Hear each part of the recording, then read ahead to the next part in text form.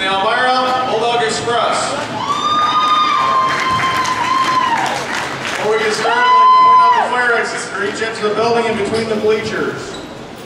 And now, if you please rise for the singing of the national anthem by Mickey Stone, co-host of the local Sports Edge on B98.3.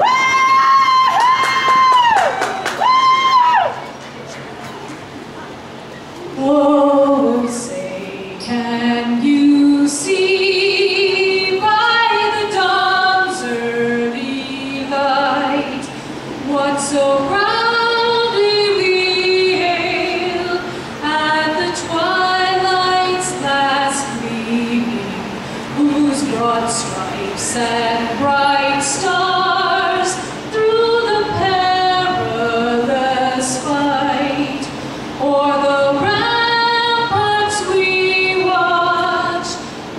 so